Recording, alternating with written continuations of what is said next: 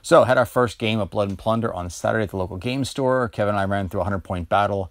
I was running the British Royal Navy with Maynard in command. I had 3 units of Sea Dogs and 3 pairs of light cannons on a sloop. That put me at 98 points. Kevin ran the Dutch with a mix of units. We did a very simple ship game, no terrain. We didn't even have an ocean mat. It didn't really matter. The game was fun. I really felt like I was on the high seas.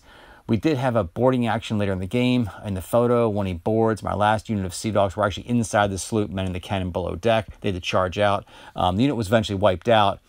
Even so, I will recommend this game. I definitely will recommend this.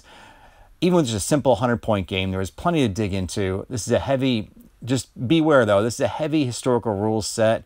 And being it was my first game ever, the rules did seem overwhelming at times, but that's just par for the course. You just got to play more of it to kind of internalize that and kind of get the hang of it.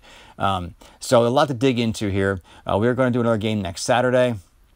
He wants to go 150 points. And the starter box with that Maynard versus Blackbeard starter set looks like it gets you to 150 points, so I should be okay there.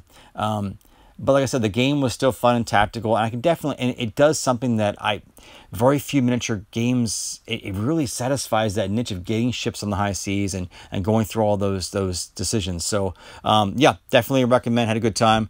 Guys, thanks for watching. Bye.